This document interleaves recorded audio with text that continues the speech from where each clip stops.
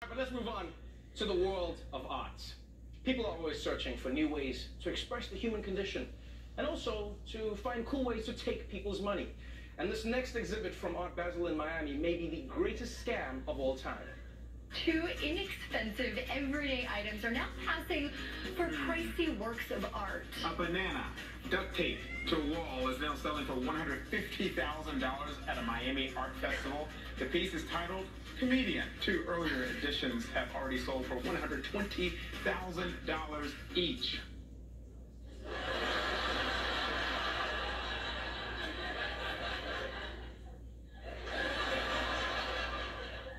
I honestly don't know what to think about this because, on the one hand, I guess this banana is a comment on how all art is temporary and eventually everything withers and dies, but on the other hand, it's a f***ing banana taped to the wall. Because honestly, I don't know about a banana as art. All I know is I want art with a long shelf life. Can you imagine if you bought Michelangelo's David and the next day it turns all brown and mushy? What's also